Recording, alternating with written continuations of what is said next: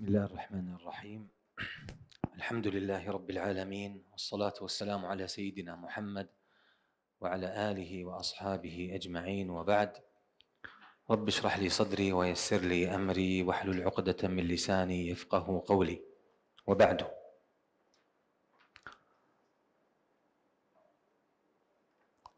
Ibrahim alayhi salam, from a young age, he was made to search for the truth.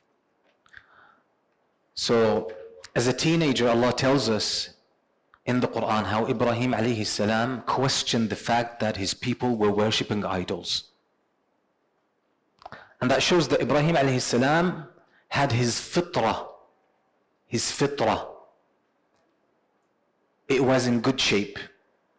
And one of the aspects of fitrah is that it asks questions. It asks questions. It wants to know. There's a thirst for knowledge. There's a quest for answers. That's the fitrah. It wants to know. It searches for the truth. It recognizes that what it has is not enough and it wants more. It wants more. So at a young age, he was questioning, why do my people do this? What is the point worshipping statues made of stones? What's the point? How does this help us? Why do we give our devotion, our love, our fear to these idols? Yes, everyone does it. But I'm not going to accept that as a fact and live with it. There is something inside me that tells me there is more to this. So that's a good sign. If a person is asking questions, that's a good sign. Now, I will be going with you to the time of Ibrahim alayhi salam, but we will be frequently coming back to our time. Because by the way, stories in the Quran, stories from the Prophet sallallahu alaihi wasallam, they're not for entertainment. It's not like we hold the mushaf in our hands, we read, and we look at the story, we understand how the story goes, end of story. That's not the point.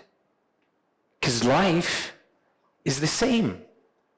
Life is the same. Human experience at any time in history, in any place, there's a lot of similarities. If you strip it down to its inner experience, it's the same.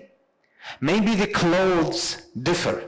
Maybe skin color differs. Maybe the race differs. The language differs. Lifestyle differs. But at the end of the day, it all boils down to the same thing. We all have the same experience.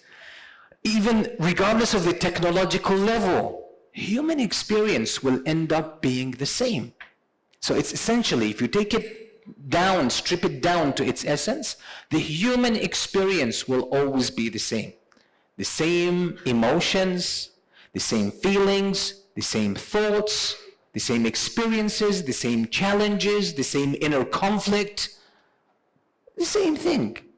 So we will be traveling to the time of Ibrahim alayhi salam and then coming back to our time and see what is Allah telling us when He narrates the story to us. What is the point? Because that's what we call in Arabic tadabbur. Tadabbur, which is also similar to tafakkur. Allah actually says in the Quran that He sent down the Quran for the purpose, Jazakallah khairan, He sent the Quran down for tadabbur.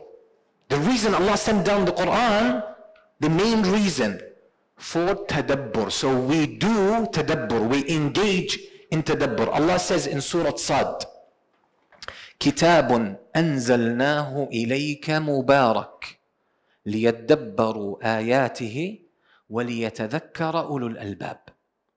A blessed book that we send down unto you, O Muhammad, so that they, who are they?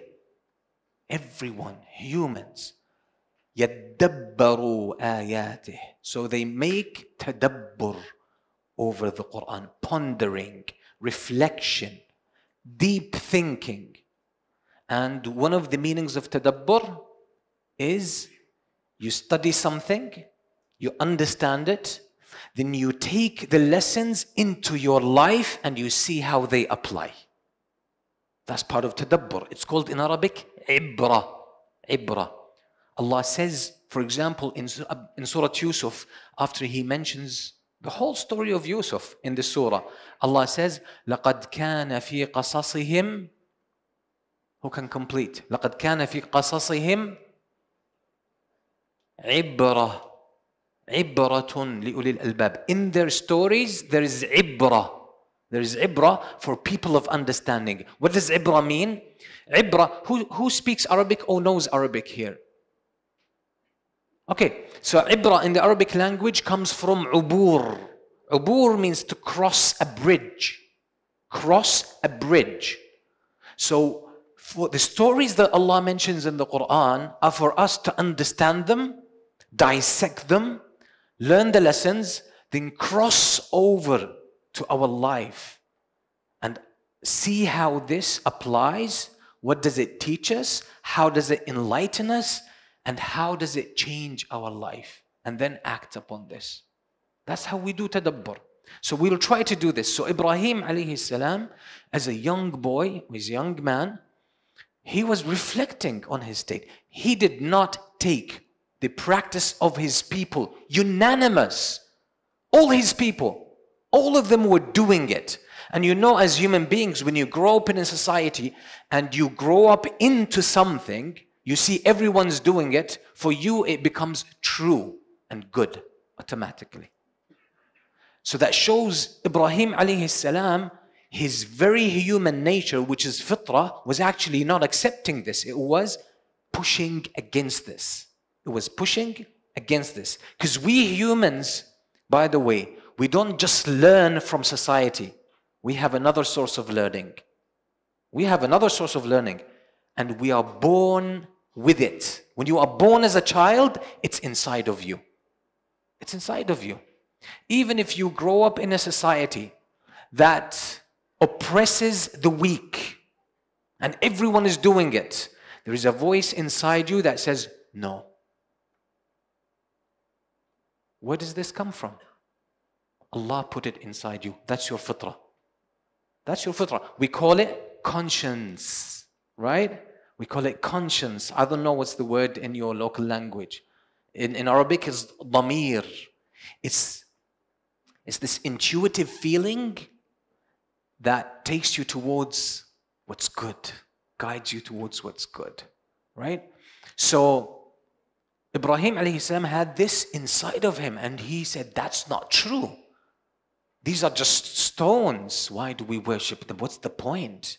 Even if you say, oh, they're just stones, but they connect us to the creator of the heavens and the earth, why go through them, right? Because people of Quraysh, they were not stupid, by the way. You think they were just thinking these idols are real gods by themselves? No.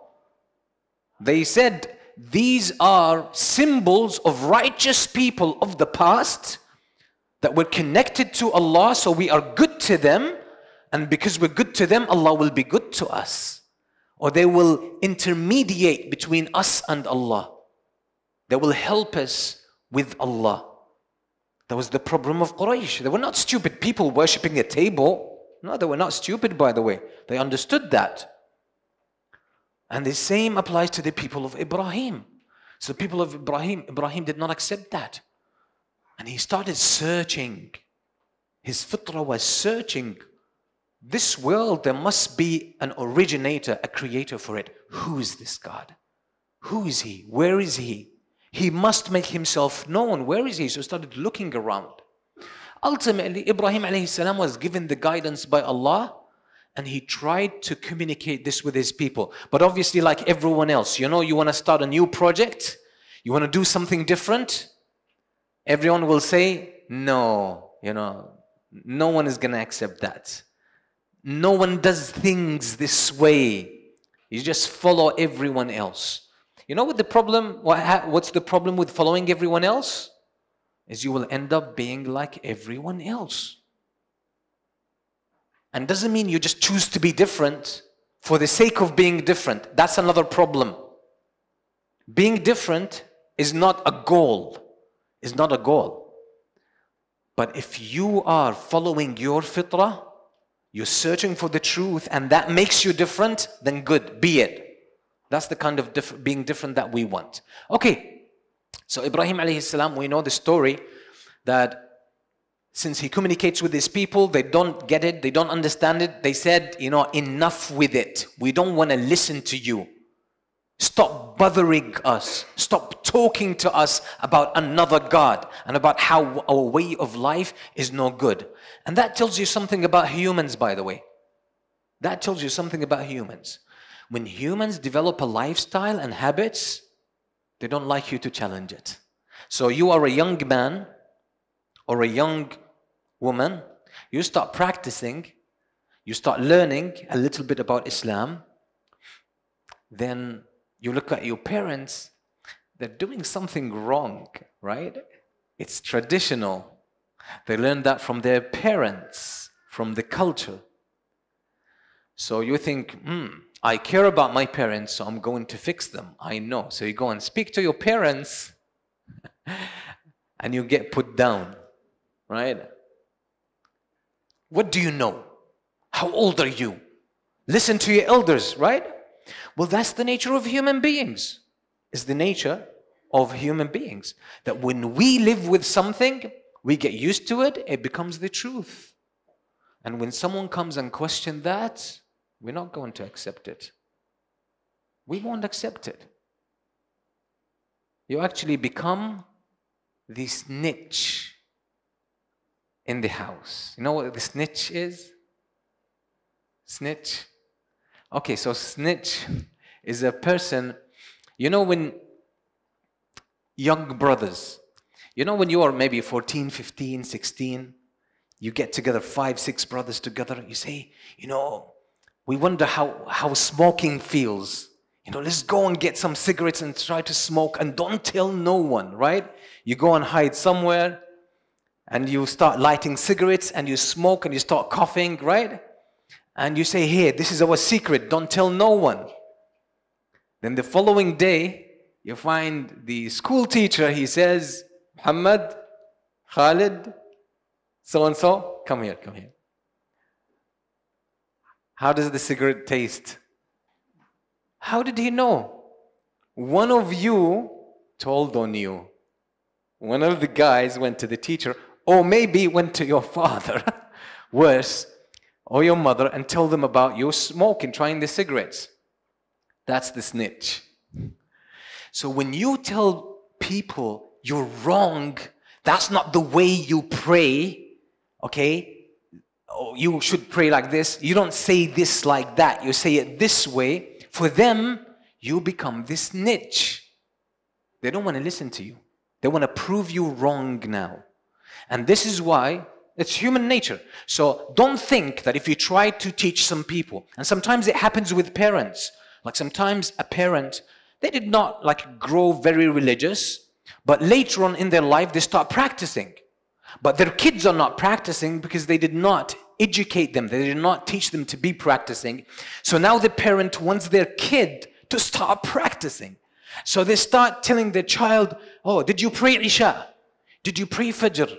Did you make wudu? Why don't you put on your hijab? Why didn't you go to the masjid? Why didn't you join the congregational prayer, right? And the kid says, leave me alone. Don't waste my time. Don't bother me. Now, the father or the mother becomes the snitch here. So this is human nature. It doesn't mean you're wrong, but it means it's human nature to push back against what they are used to.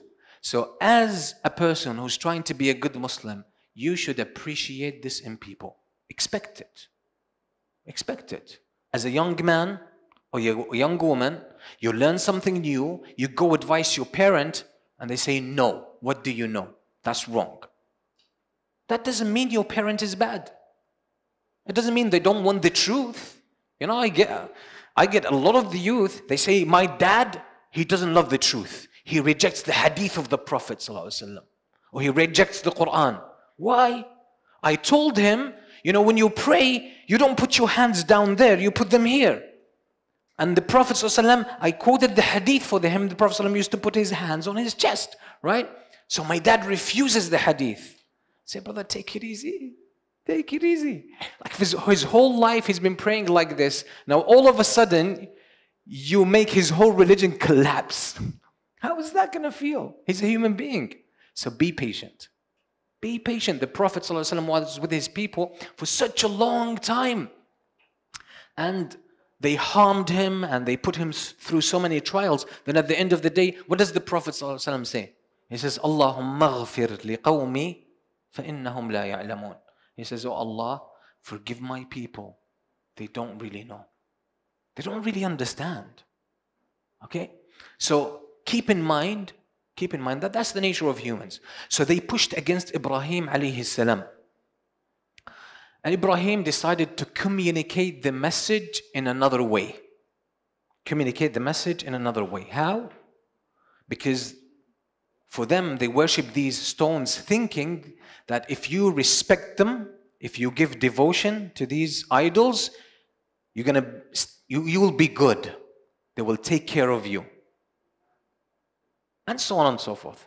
So he wanted to challenge this. So they were going on a trip, maybe for hunting or something. They go out. He stays in town. And he says, I'm sick. They go out. He takes the axe. He goes to their gods. And he starts banging at them, destroying them, except for the biggest one. The biggest one. And what does he do? He hangs the axe on the biggest idol. Now these people, you can imagine, I'm going to tell you how it feels, okay?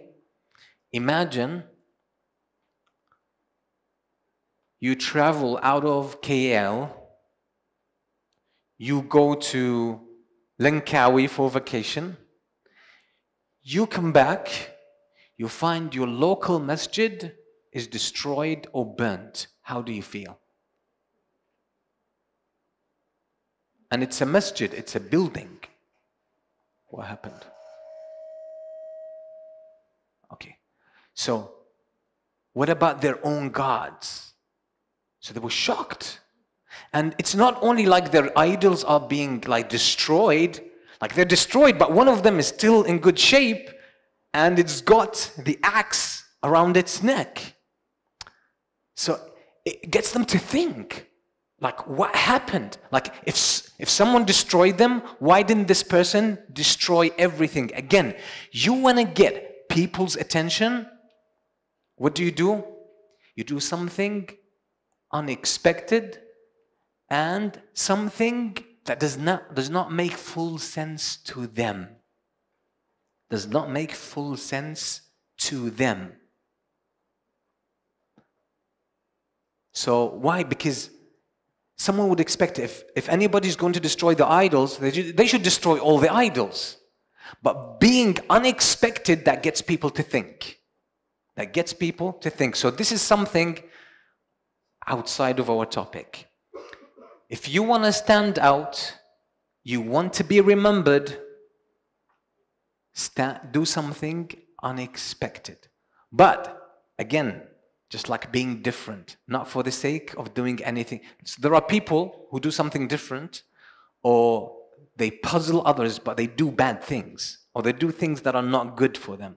So it's not just about doing something unexpected, but it's unexpected, but it has a profound message. Ibrahim alayhi salam wanted them to question why the biggest one of their idols is still there, and why is the axe around its neck? But Ibrahim had thought through it, like he was many steps ahead of them. So they're puzzled. They say, what happened? One of them remembers. He says, you know, we had this young man, Ibrahim. This young man, Ibrahim, he used to say bad things about our gods. So I think it's him. Go and fetch him. They bring Ibrahim and they say, what happened?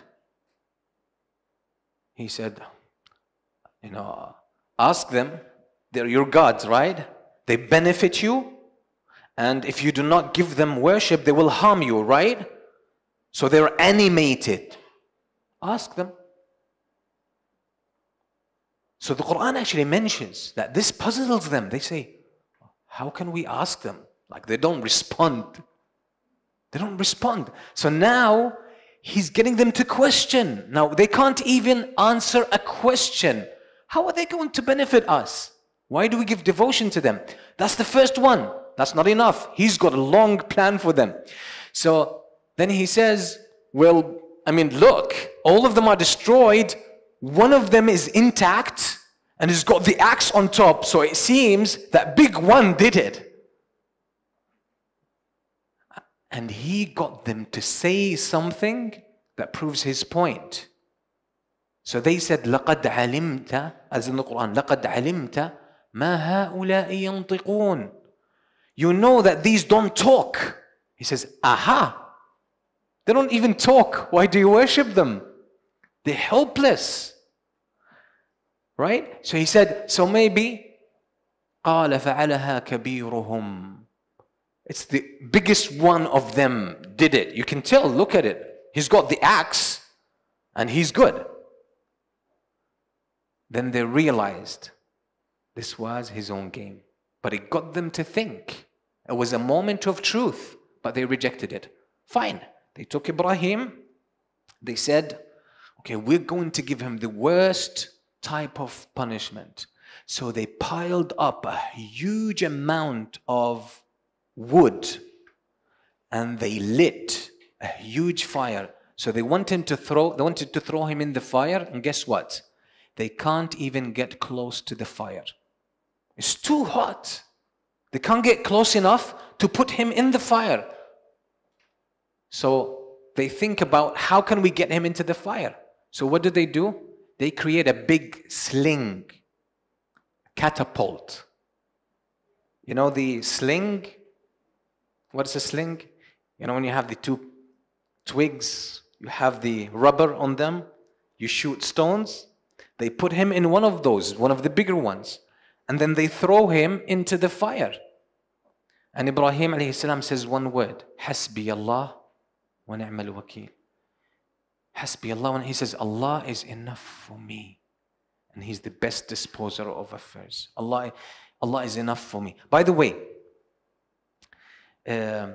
science today, in our time, whether we're talking about physics, chemistry, electronics, biology, even the humanities, there's a lot of good in them, but science today has this arrogance that it gives you the impression that people of the past were stupid and primitive. People in the past had tools. They could build huge buildings. They could make great constructions. They had sophisticated medicine. They had complex lifestyles. They had government systems of government. And they had quite a good level of technology, not necessarily electronic, but they had powerful tools. So don't think like, sometimes people are surprised, like, did they have like these big machines at the time of Ibrahim so they could throw him in? Yeah, they had this. There's a lot that humanity had. But science today gives us the impression that humans were stupid. They were not. They were not. Okay. So Ibrahim, Allah subhanahu wa ta'ala turns the fire peaceful for him. And cool. We're getting close to the Isha prayer. Anyway. Then Ibrahim travels. He leaves them and he travels. And he travels. Where was Ibrahim? First question. And I have some gifts. I want to give them out. Brother Ammar said, I can give those out, so I want to give this basket back empty. So Ibrahim, where was he before, when he was young, when he was a child, with his father? Where was he? Put your hand up, don't shoot. Where was Ibrahim? Where was he born? Where did he grow up? Where? Huh? Iraq. Okay, put your hand up next time. But I'm gonna give you some candy. Oops, sorry. Okay. Is it okay if I throw it? That's cool? All right. I don't want to break any cultural norms, so tell me. Because I don't want to be a snitch. So you guys tell me. In Ur in Iraq, yes. In the north of Iraq, what's known today as northern Iraq. What is the name of the father of Ibrahim? Again, don't shoot. You're going to miss your gifts. Put your hand up. The name of the father of Ibrahim. Yes. Azar, yes. I can't throw, so I'll ask someone to pass it on. Would you pass it on? Okay, so Ibrahim travels from Iraq to where first? Put your hand up. Palestine. Me and you are from the same culture. I can do it. Okay, so Palestine. And he marries a woman. Her name is the first one? Sarah. Okay. Kit Kat or M&M's? Kit Kat. Okay. Jazakallah khair. Okay if I throw it? Good. MashaAllah. طيب. He goes with Sarah to, you said it without putting your hands up, so no gifts, Egypt. And there was a tyrant. His name or his title was An-Namrud. An-Namrud. He has a big argument with Ibrahim alayhi salam, but An-Namrud had an issue. It's very strange. It's very strange. Do you know some Muslims, and it happens a lot in the West, you'll find a Muslim, he has a shop, he sells alcohol, and he puts his money in the bank and he takes interest, riba. And he uses riba and everything, right? And sometimes he or his family, they drink alcohol. And then someone invites them to McDonald's or some chicken. They say, is it halal? Strange, right? Strange. How, like, man, you're doing everything. This is, no, I don't eat non-halal food. But you drink alcohol, right? So it happens, humans. And Namrud had something similar. And Namrud would, if he saw a woman and he liked the woman, he would, even if she's married, he would take her to himself. And he would, if she was married, he would divorce her from her husband. But if she had a father or a brother, he would not take her without the permission of her father or her mother. Halal. Only halal, right? So, Ibrahim, before going to Egypt, he knows. He knows. And that means when you go into a country, it's important to understand the rules, the norms, how people think, what are the meanings of things. You know, in certain countries, this means hi, right? Or thank you. In other countries, it's rude to put your hand in someone's face. Yeah. So it's important to understand what meanings. Well, I'm telling you this, I should have done my homework. I'm throwing candy before knowing whether it's appropriate or not. But anyways, because I never thought about it. Ammar never told me that I was going to hand sweets. طيب. When Ibrahim goes and meets An-Namrud, because he has to meet him, Ibrahim looks at An-Namrud and Namrud sees the wife of Ibrahim, Sarah. Ibrahim can tell that Namrud likes Sarah. He knows what's going to happen now. He knows what's going to happen. So, and Namrud says, who's this? Ibrahim says, my sister. My sister. Now, he knew, that's why he said, because if he said, she's my wife, Ibrahim, the Namrud would kill Ibrahim and take his wife. So he said, she's my sister. Did he lie? Well, you could consider it a lie, but this is something called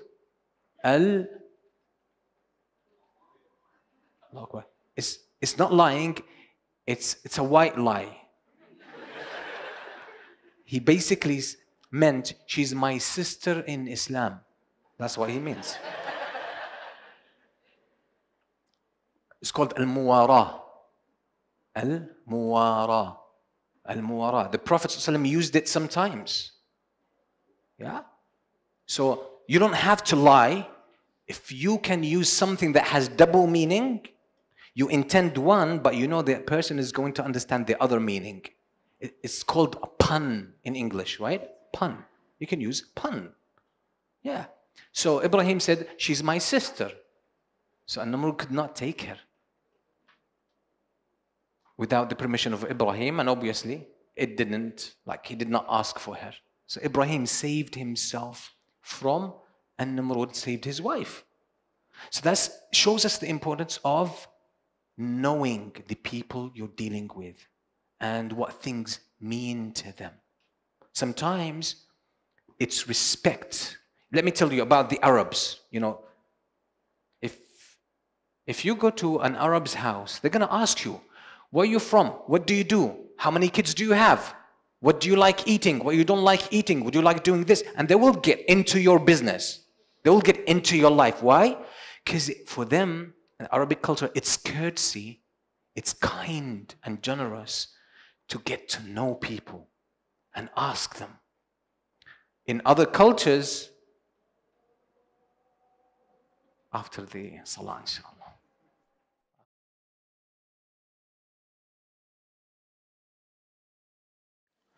Bismillah ar-Rahman ar-Rahim. Alhamdulillah wa salatu wa salamu ala Rasulillah. Wa ba'du. So we were saying that in certain countries, just Arab countries, that a sign of generosity is that they will get into your business. They will ask you what you like, what you don't like, how many kids do you have, what's their name, where did you go yesterday, what did you eat for breakfast. It's a sign of that they really care. But in other cultures, if you do that, why are you questioning me? Why are you getting into all of my business? So it's good to appreciate these cultural differences. Generally speaking, in the Eastern world, you know, it's a sign of politeness that you speak with a soft voice, especially with strangers. Good morning, thank you. And you don't have eye contact, right? If you maintain eye contact, they feel suspicious. They don't feel comfortable. Why are you eyeing them, right? Generally speaking, in the West, if you behave like this, they say, hey, you're up to something. This guy is hiding something. Those who lived in the West, they probably recognize this. So you think you are coming across polite, but you're actually raising doubts about yourself. People feel suspicious about you. That you're no good, you're hiding something. You put your eyes down because you don't have the guts to let me look into your eyes. That's not what you mean, but cultural differences. So for example, I tell you how people can trust you in the West in general. How? You see them, strangers, good morning, how are you? Beautiful day, what are you up to? They will open up, they will speak, and they will feel comfortable. But here, if you say to someone, how are you? It's a beautiful day. Oh, say, well, what does this guy want? Right? cultural differences. Ibrahim alayhi salam got into this country, into Egypt. He knows what's going on. He knows how this man thinks. So he wants to be able to navigate this. Navigate it. So anyway, the encounter with An-Namrud, the king of Egypt, is over. But he gives Ibrahim alayhi salam a gift. And the gift was a slave girl, a maid. And her name was, put your hand up if you know. Okay. Good answer, but no gift. Right. So, Hajar, yes. Some narrations indicate that actually Hajar was the maid of Sarah, and Sarah gave her to Ibrahim. She freed her and she said, you marry her, because she could not have children. They did not have children for a long time.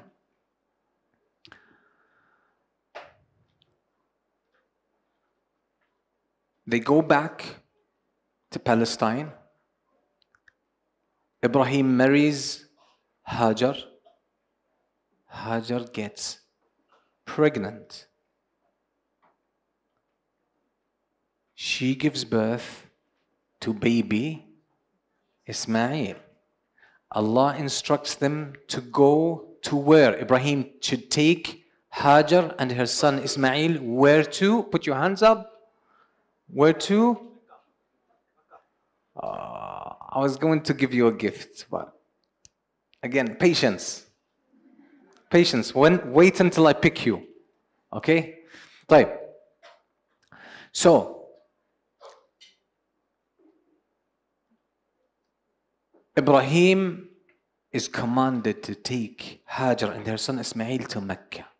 Mecca at the time was a dead place. There was nothing.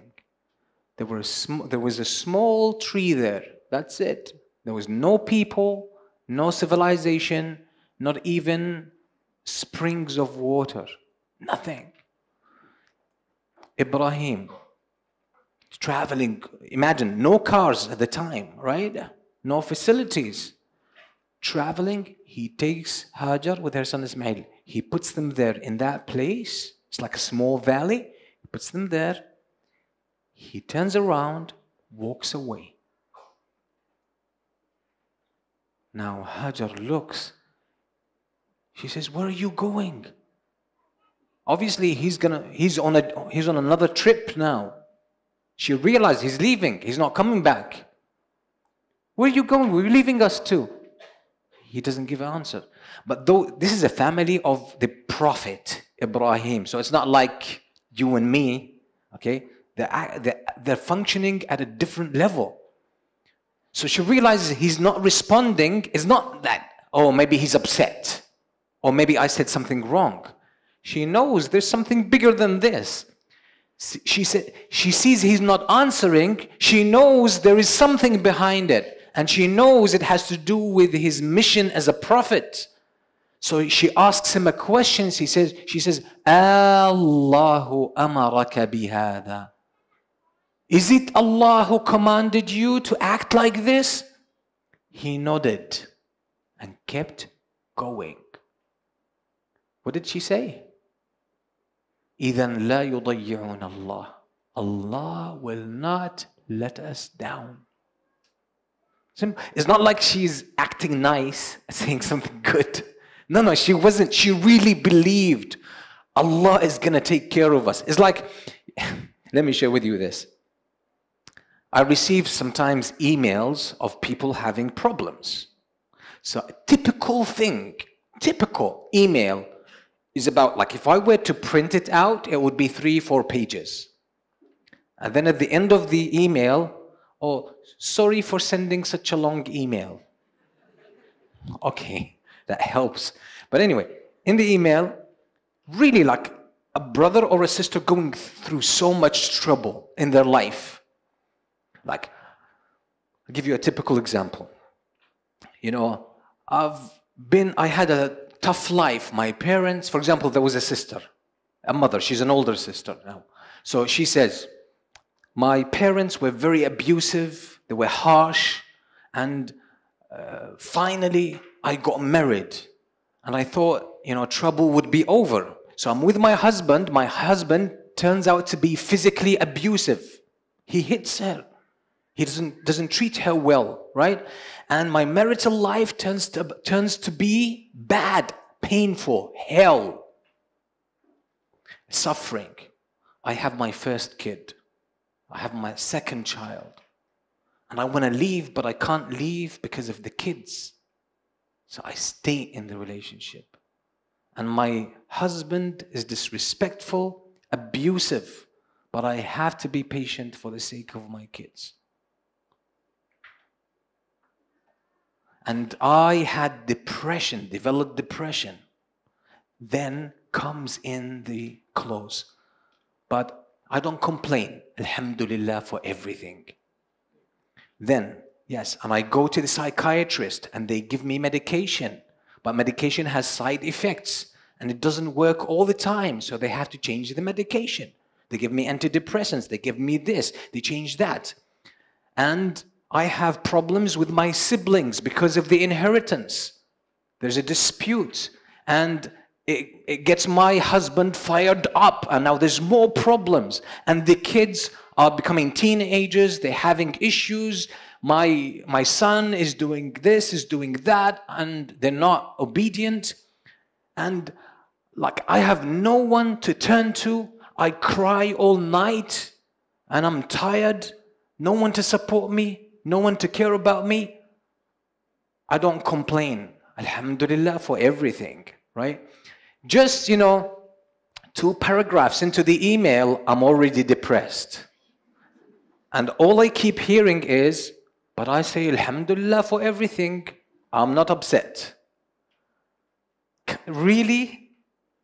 Like, that's not true.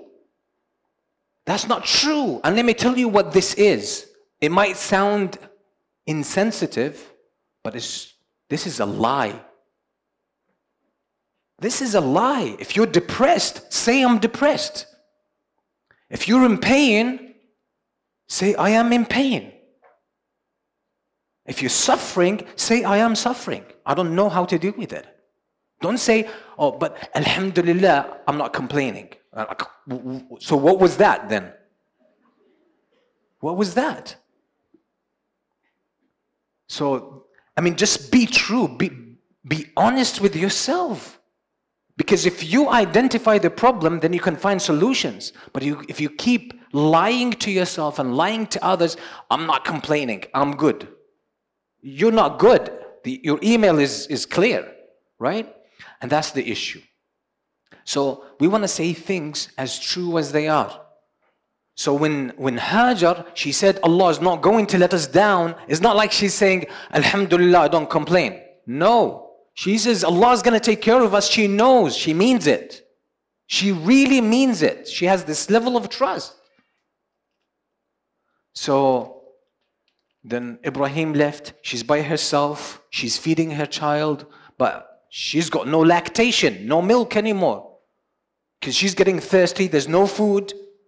She looks around. She decides, hey, I can't just sit and expect, I have trust in Allah, but I can't sit down and expect things to change. That's not going to change things. You have trust in Allah, but trust in Allah means also you trust how Allah designed the universe. If I don't move my hand and drink the water, this cup is not going to fly into my mouth, right? It's not. So you can't trust Allah, oh, He's going to take care of us, but not trust Him with how He designed the universe. The universe works cause and effect. You want something to happen, stand up, do it. Do it. If you sit down and say, I trust Allah, Allah will provide for me. You don't trust Allah. You don't trust Allah, and you can't fool Him. You're just fooling yourself. Because if you want to trust Allah, you trust Him in everything. You trust Him in how He takes care of you. You also trust Him in how He designed this world. That if you want this to move from here to there, you have to hold it in your hand and physically move it. They go hand in hand because both of these systems are from Allah. You can't trust Allah with one and mistrust Him with the other. It doesn't work. So Hajar moves around. She starts looking for water. Could there be a source of water?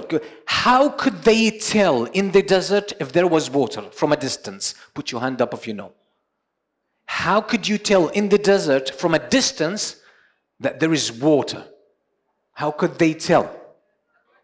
Yes, birds would be hovering above.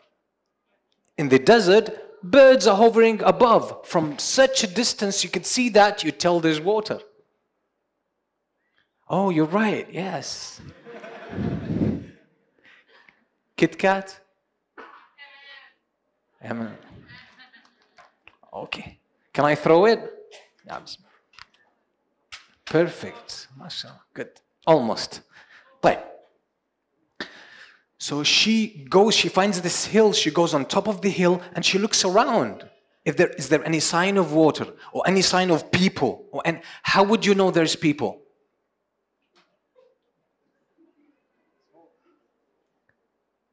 Right, smoke, yes.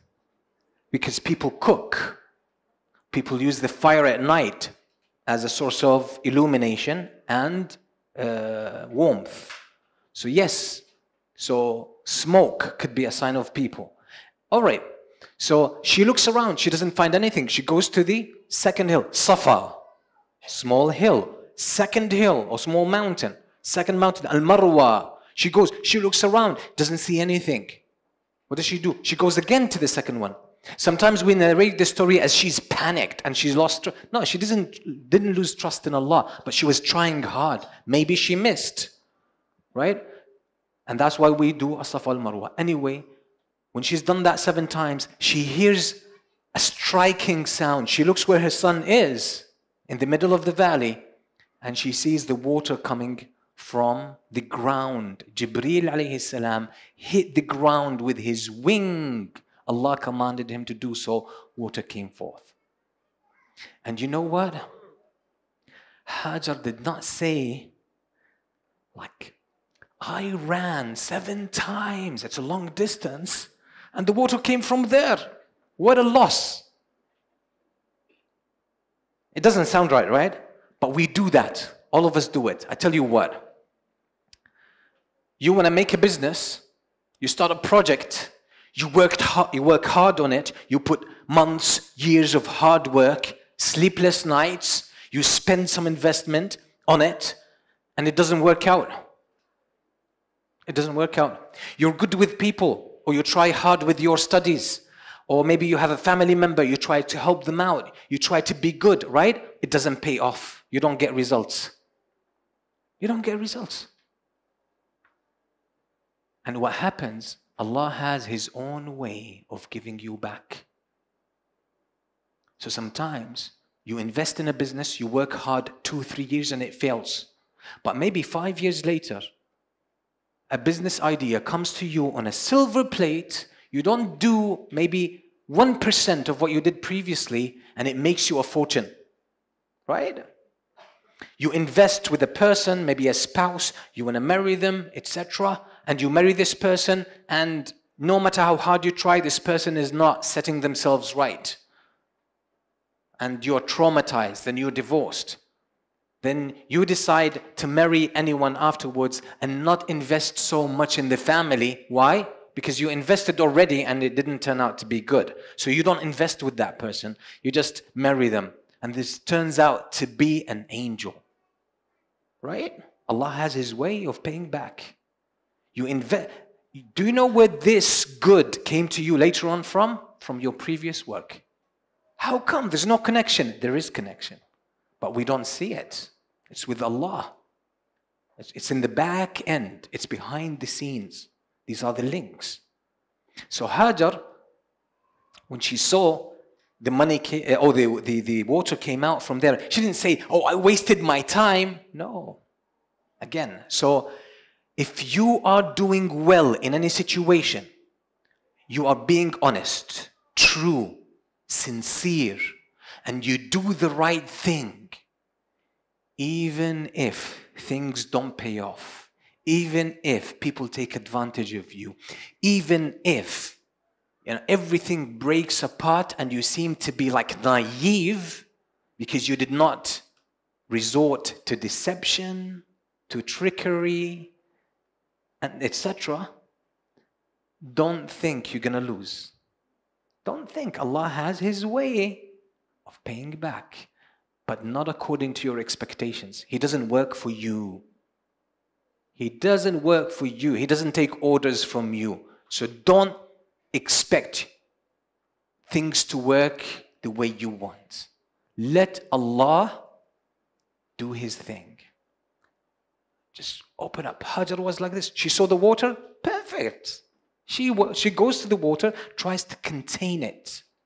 She tries to contain the water. Oh, Allah musta'an. I just spilled the water. Bye. I'm just getting too excited. But let's move this out. Learn the lesson. Coffee. Bye. She goes, she contains the water, and in the Arabic language, this is called zam. Contain it. Keep it intact. That's where Zamzam came from. And then the water is there and she's drinking from it. And Zamzam is special water. The Prophet ﷺ says, Zamzam طعام طعم وشفاء سقم. The water of Zamzam is so nutritious that it could act like a food, and it has medicinal abilities. It has healing abilities. So she drinks from this water, she feeds her son. Soon after, a traveling tribe, they see the birds. They know, hey, there's people there. But they already know this valley and there's no one there. So how come there's birds and there's no water in that valley? So they send someone to go and check. He finds Hajar with her son, Ismail, and the water. And he says, how come? Where's this water from? He says, is it okay if we settle here, if we spend some time with you? She's lonely. She says, yes, you guys can come, settle here with me, but one condition. This water is mine. This water is mine. Again, bargain. Bargain. Yes, you go to the market. Yeah, they try to rip you off.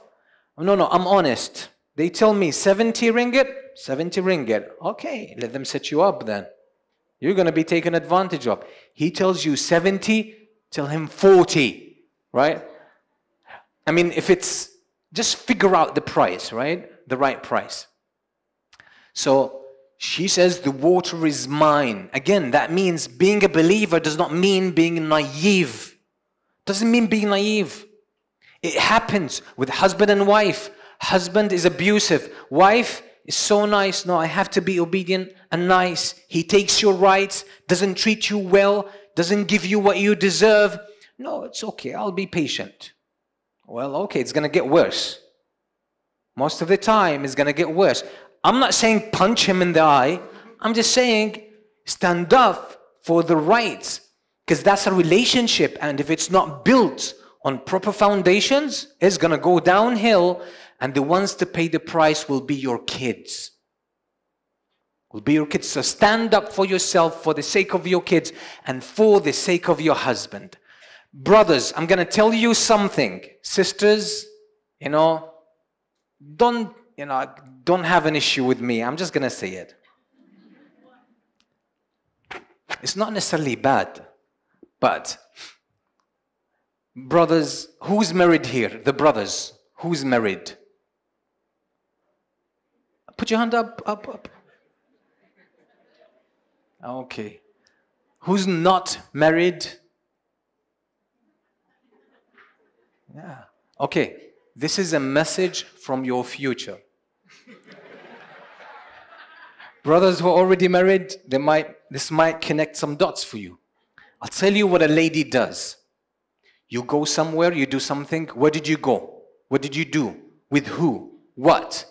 What do you plan to do? Next month? Next year? What did you write here? Right? She wants to know everything. And you don't want to hide, right? You want to be clear. So you tell her everything. You tell her everything, she can read you like an open book. Then she finds you boring because you're very predictable. She knows you inside out.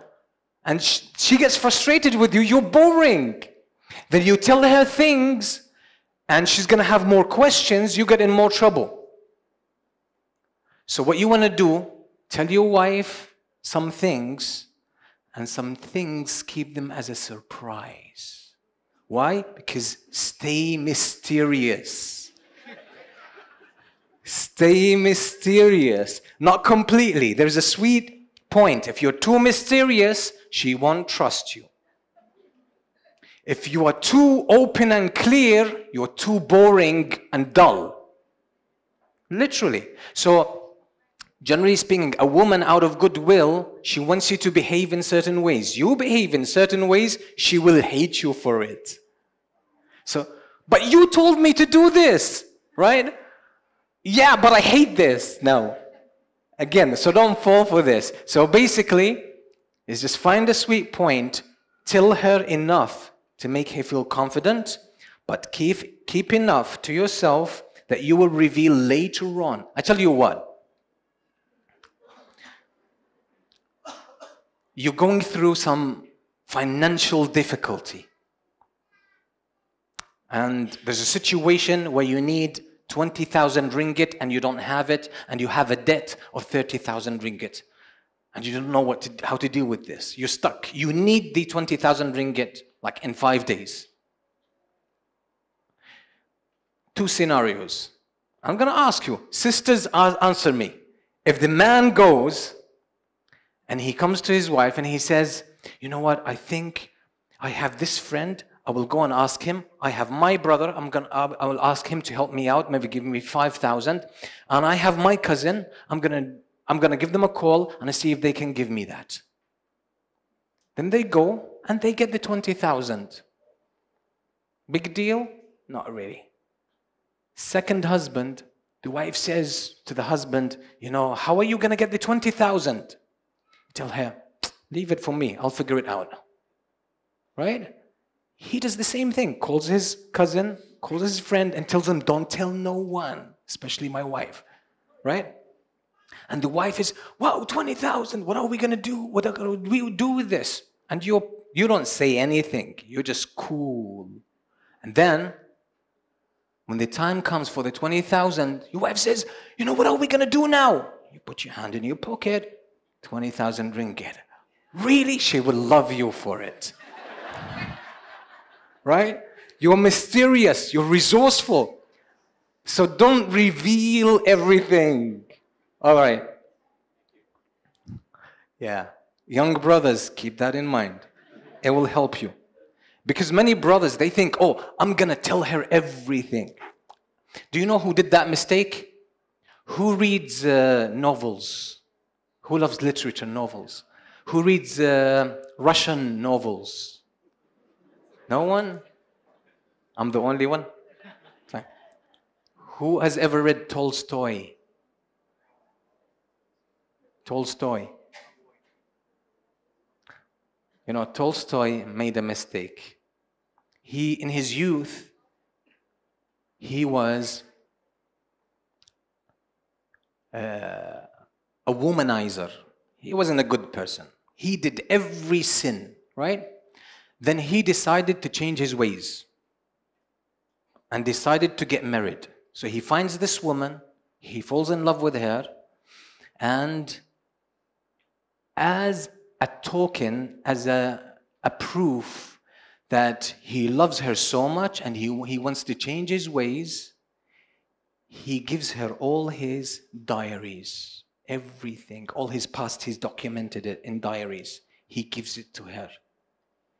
Why? His message was, hey, this is a new start. I want you to know that I'm going to tell you everything. I want to make sure you know everything. I'm not going to hide anything from you. She reads the stuff, and that was before the wedding. She reads all his diaries. What does she think? He probably doesn't want to marry me. He regrets it. And now he wants to get me to read these, so I hate him. And I say, I don't want you. He doesn't want to terminate the marriage from his side. He wants me to do it. So he's giving me all of these diaries, all of the bad things he did, because he wants to end this marriage. And he says, but I'm not going to initiate it. If he wants to initiate the divorce or the termination of the marriage, he does it. So they get married. He tells her everything, and she hates him for it. And then his whole life, by the way, is hatred between him and his wife. That's his life. Hatred. To the point that later on in his life, he ran away from the house. He said to her, I don't want you. He runs away from the house. And he travels by himself. He gets sick. And she comes to see him and he hates it. He's dying. He's literally taking his last breath. She comes to see him and he hates the fact that she came to see him as he was dying. So guys, don't be like Tolstoy. Like, so, Hajar, back to Hajar.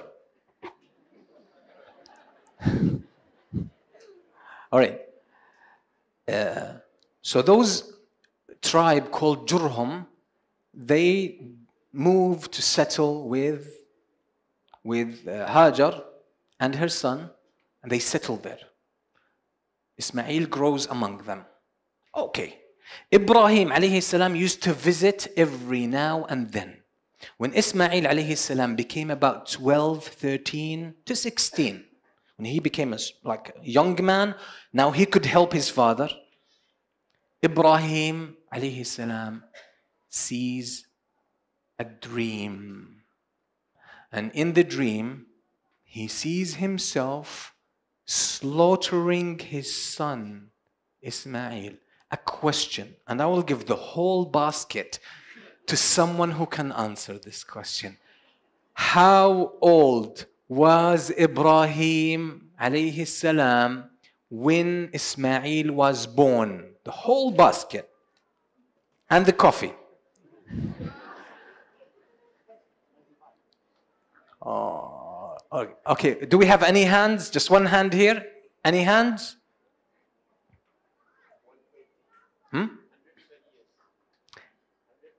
No.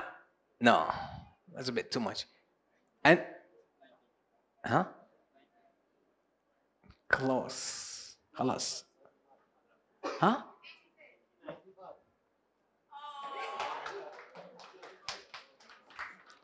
You take the contents, not the basket itself. Yeah. Okay, questions with no gifts. Where's the basket?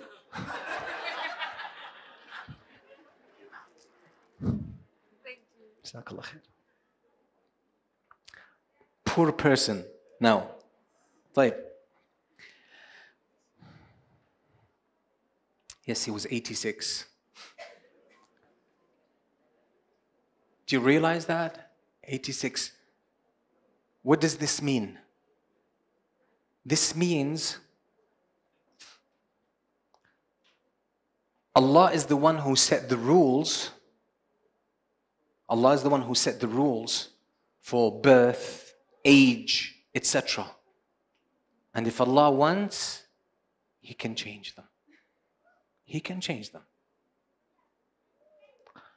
So, anyway, Ismail becomes a teenager. Ibrahim sees that he's slaughtering his son. Now, the Prophet Muhammad ﷺ says, رُؤْيَ الْأَنْبِيَاء حَقٌّ. The vision of prophets, when they see a dream, it's revelation. It's revelation. If a prophet sees a dream, it's revelation. It's a command from Allah. So Ibrahim understands. What does he understand? That Allah is commanding him to slaughter his son Ismail. 2 days ago, I saw a video of a young Muslim sister. I think she's Canadian. And she says, I've been asked about the story, or we were taught about the story of Ibrahim and slaughtering his son Ismail. And she said, they taught us the story wrong. And Ibrahim saw the dream, but Allah did not want him to slaughter his son, but he misunderstood it. He thought, the Prophet Ibrahim thought, that the dream was a command. That's the problem. We have it clear in Islam that the dream of a prophet is true and real. And Allah told him to do something. And it's painful. And it's not easy. But you're dealing with Allah. What does this teach us? It teaches us that not everything in Islam we can understand it fully.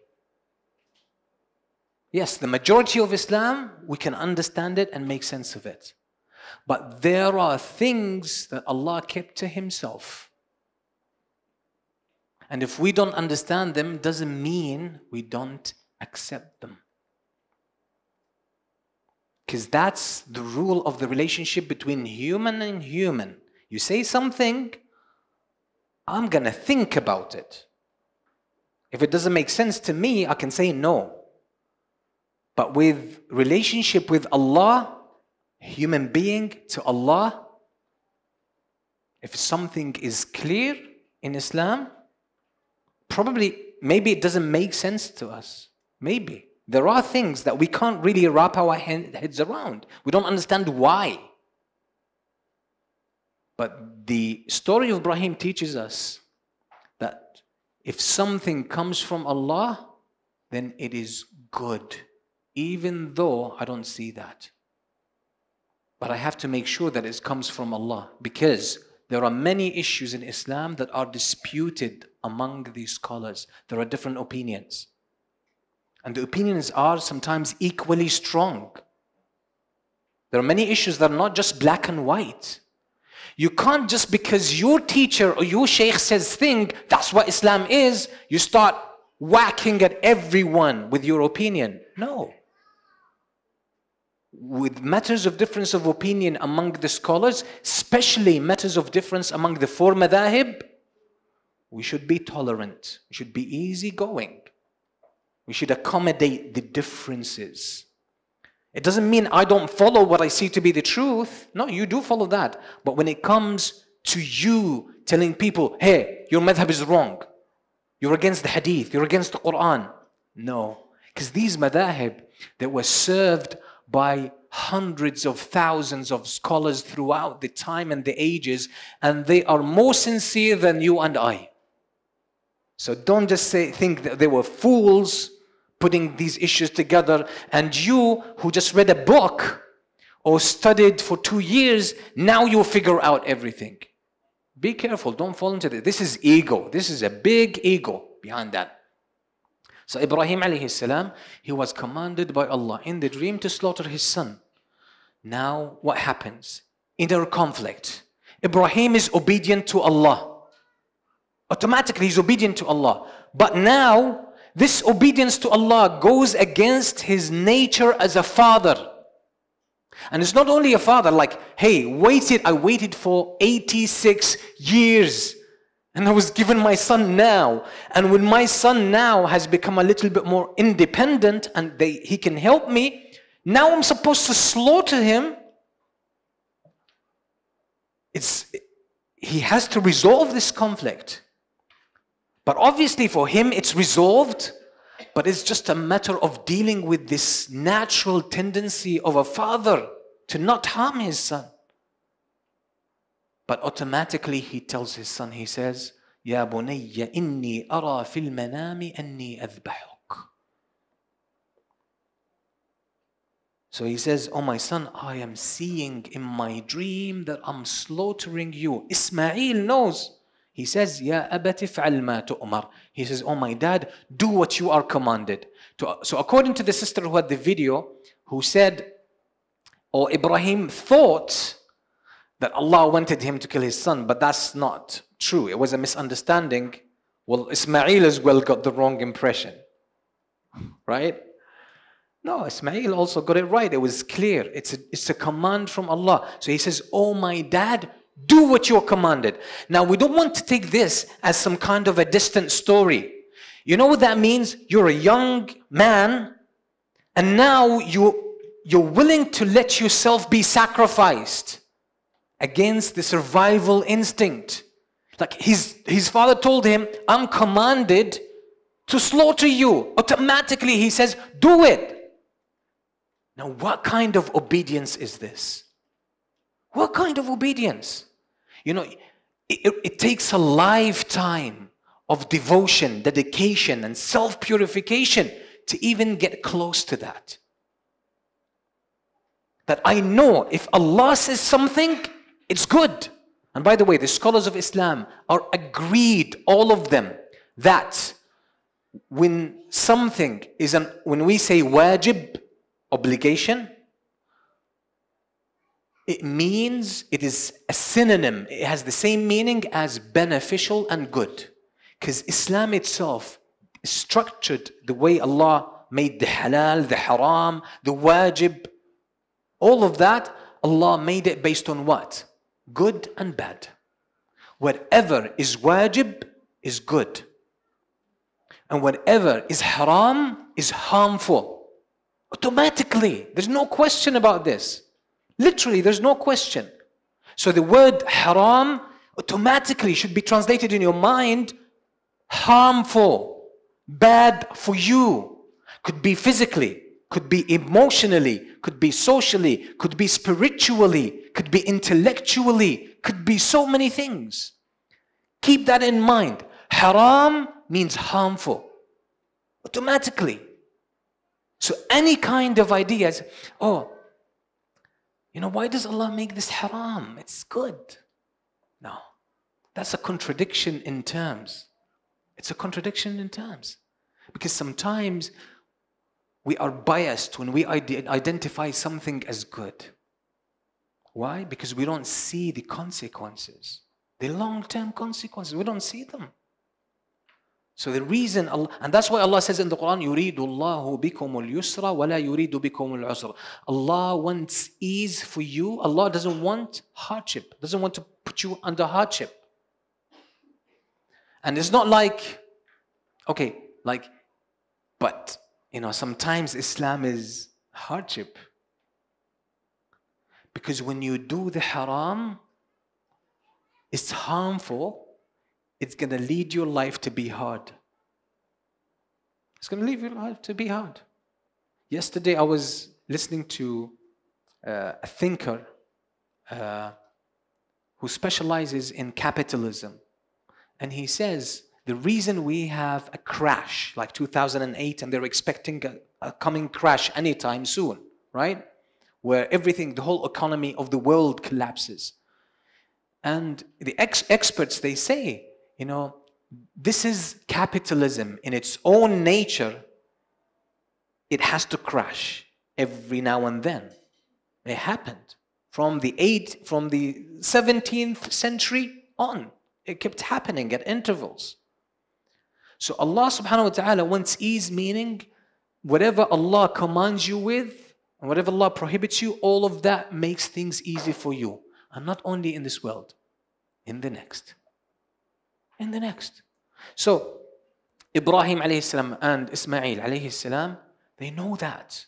But it's painful, killing your own son, sacrificing your own life. They know it's good. Why? Because good and bad, there is immediate and there is long term. Most of the time, we are attached to the short term, immediate results. And that's our problem. But we don't see the long consequences. You know what? I was reading in the literature of rape victims. Do you know when a child, for example, gets raped, the trauma and the pain lasts for at least 6 generations? In average. 6 generations down the line are affected by that act of rape. And the person who raped, are they thinking about this? Are they aware? You destroy not only the victim's life, the life of their children, and the life of their children, and their children, and their children, and their children, and their children. You're in your grave, and 200 years down the line, there are people suffering from an act, a decision you made at one moment.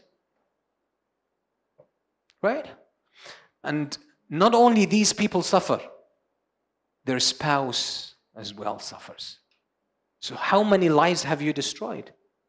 And everyone who's close to them suffers. So when Allah makes something haram, we might see something attractive in it, but we don't see the long term. And by the way, almost everything that is haram has benefit in it. There's it's very rare in this world that there is something that is completely good, and there is very rare that something that is completely bad. Look at what Allah says about some of the kaba'ir, the major sins.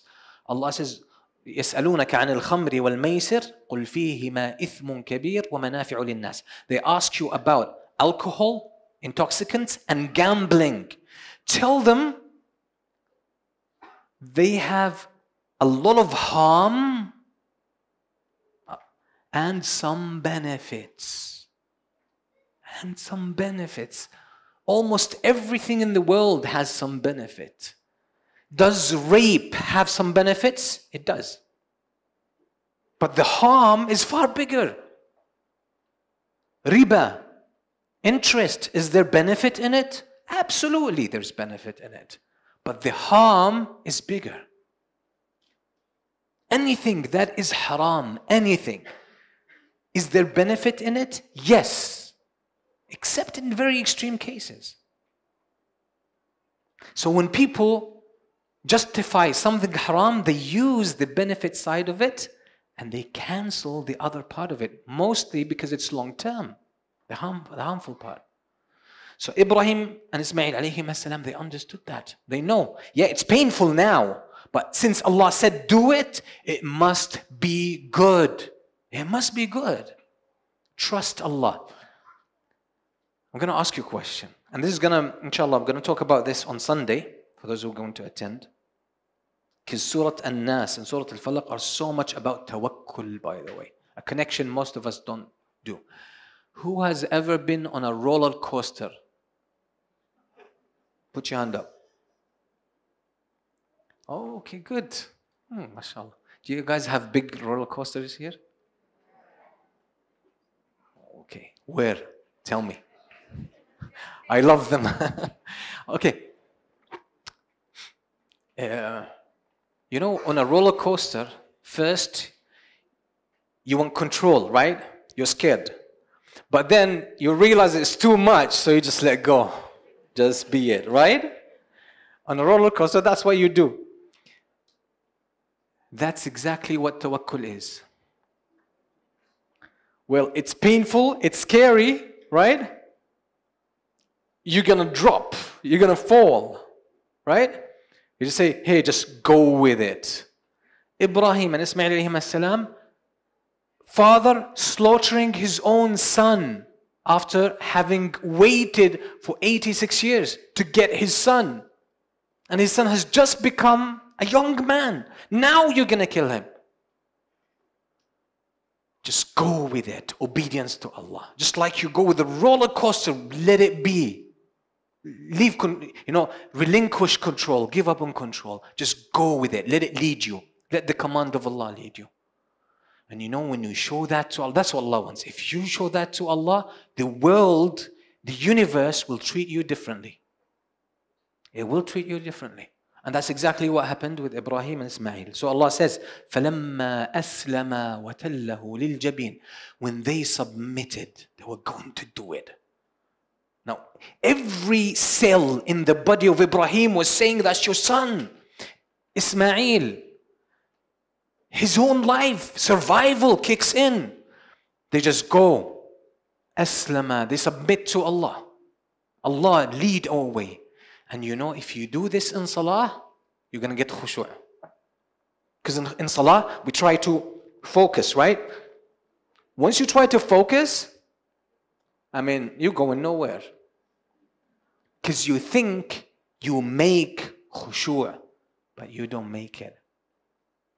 What you should do, let Allah lead the way. You just get in your salah and let Allah lead you. Just let Allah lead you. Literally. Yeah. Stop trying. Literally. Stop trying to do khushu'. Just like you stand in Allah, let your heart say, oh Allah, just take me on this journey. You take me. I'm gonna do what you want. I'm gonna say everything. I'm gonna be there. Show me what you're gonna give me. You lead my way. I promise you, do this, and you will find khushu' there. You will find it. Try it out. Just stop trying to produce khushu' because you can't produce it. You can't. All right. At that moment, وَنَادَيْنَاهُ أَيَّا إِبْرَاهِيمُ قَدْ صَدَّقْتَ الرُّؤْيَا. We called him out. Oh Ibrahim, you have been truthful to the command that you saw in the dream. You were truthful. Because if you are obedient, you're truthful. Because you're true. You say, oh Allah, you know, I don't know. Then Allah says, don't take interest. You go and take interest. Do you know when you take interest what you're saying? You're saying, oh Allah, I know better. You're saying interest is harmful, haram, but I think it's good. So I know better than you, Allah. That's why every sin that is committed by a believer is an act of lying. You're lying to yourself because you know something is haram, meaning harmful. You say to yourself, in order to do it, it's good. Because you won't do it. If you don't think it's good, you won't do it.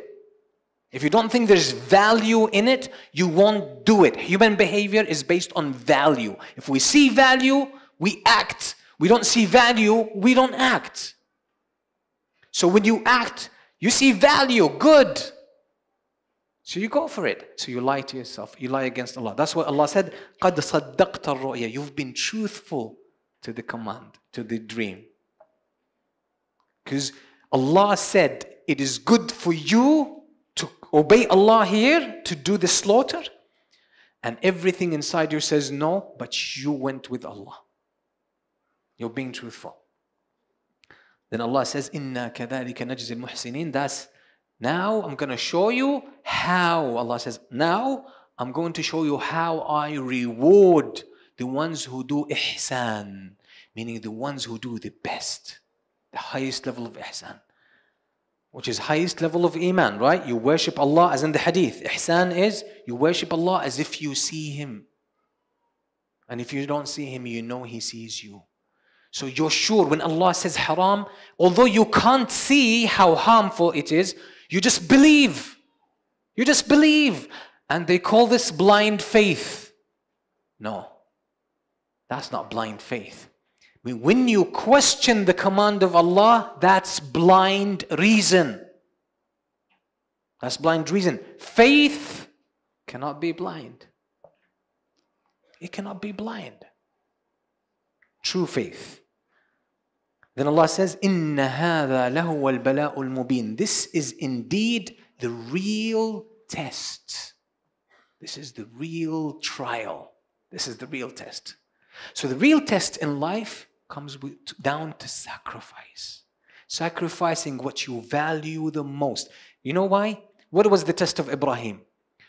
Who is more important to you, Allah or Ismail? That was the choice. You have to choose Ibrahim, you have to choose Allah or your son, Ismail. Which one you're going to choose? That was the whole thing behind it. So every Eid, if you do the Qurbani, remember this, that the story of Ismail is about testing Ibrahim. Who do you put first, Allah or Ismail? Let me see. Not in words, Alhamdulillah, I don't complain, I'm feeling good, right? Don't do that. Allah is going to put you to the test. Do you truly believe in Allah, and is Allah number one? Is Allah Akbar for you, as you say it every salah? Or is your son Akbar? Or is your wife or husband Akbar? Or is it your house or your car or your money or your reputation? Which is Akbar? That's the real test. So Allah says that's the real test. And you proved that you're going to put Allah first, even if it means losing your son. Since you proved the point, there's no need for your son to go. So Allah subhanahu wa ta'ala says, وَفَدَيْنَاهُ بِذِبْحٍ عَظِيمٍ, and we ransomed him with a great animal for slaughter.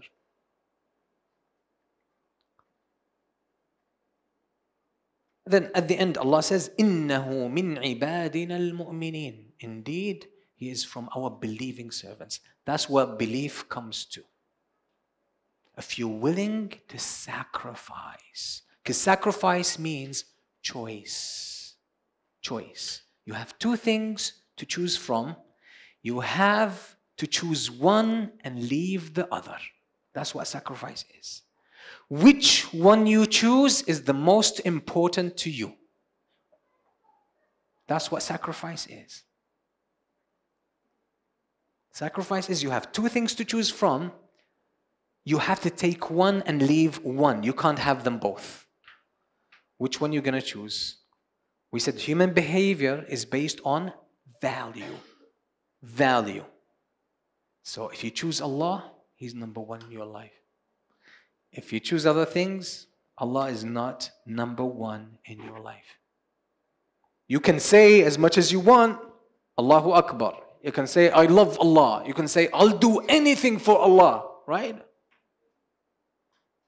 That doesn't mean anything. It's not about what you say.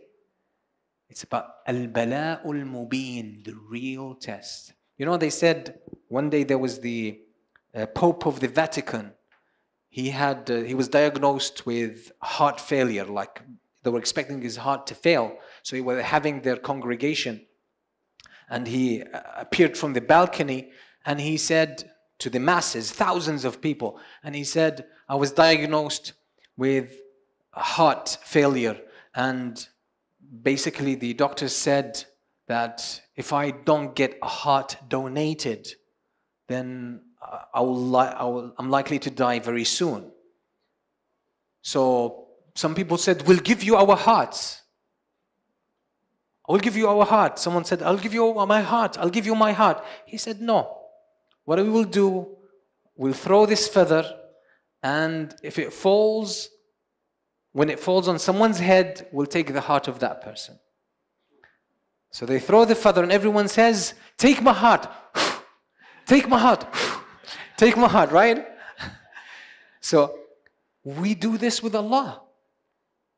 We do this with Allah. We say, إِيَّاكَ نَعْبُدُ وَإِيَّاكَ نَسْتَعِينُ. We say, Allah, we worship you. It means we love you the most. We fear you the most. We want you the most. Right?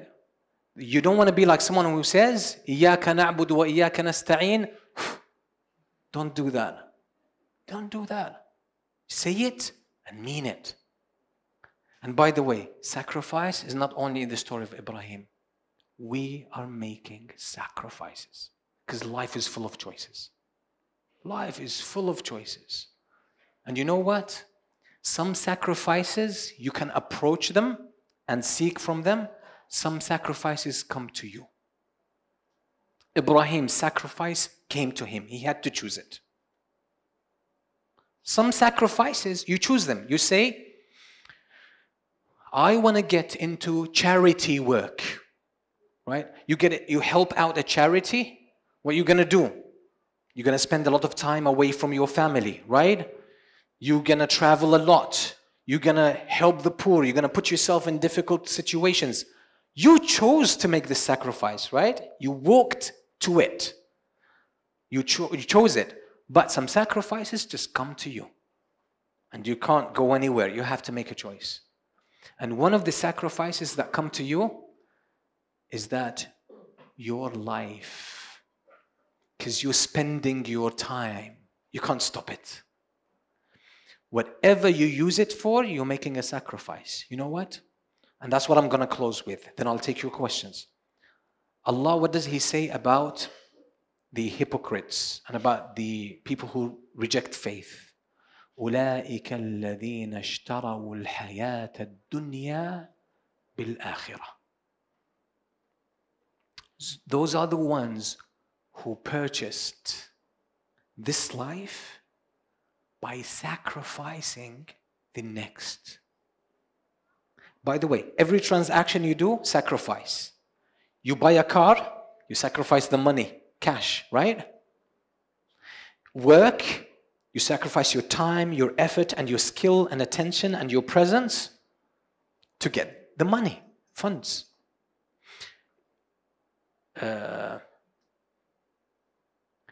You get married, you sacrifice your freedom, right? A mother, you have children, you sacrifice almost everything, right? Your physical body, even your physical beauty, your time, even your time of ease, your nights, your life. Really, as a mother, you sacrifice your life for a child because you see value. So we're all making sacrifices, by the way, but make your sacrifices wisely. Because, by the way, people who follow their desires and they disbelieve, they're making a big sacrifice. What? They're sacrificing paradise. That's why Allah said they purchased this life by sacrificing, by paying paradise as a price. You don't want to do this sacrifice. Do the right sacrifices. Because if you do the right sacrifice, do you know what happens? Ismail was not slaughtered. He was saved. You'll get both. So that's why if you sacrifice this life for the next, you'll get both. Your life will be more meaningful, will be more productive. It will be rich. That's Allah's promise. When you sacrifice, or you make the right choice in sacrifice, you can never lose. Literally, you just, even if you try to lose, you can't lose. You can't.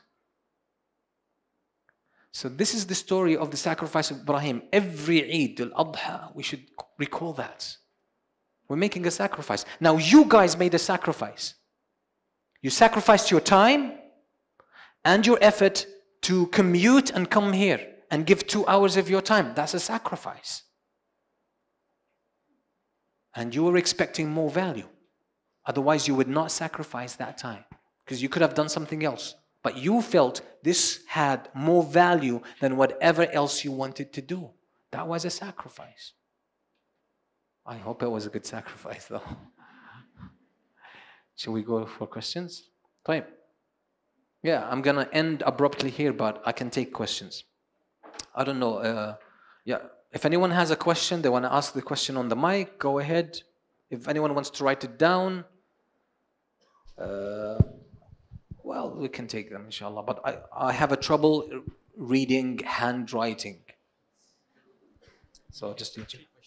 Huh? You can take 3 questions and then we can... 3 questions? Okay, so Brother Ammar says, we'll take 3 questions and then we'll close, inshallah.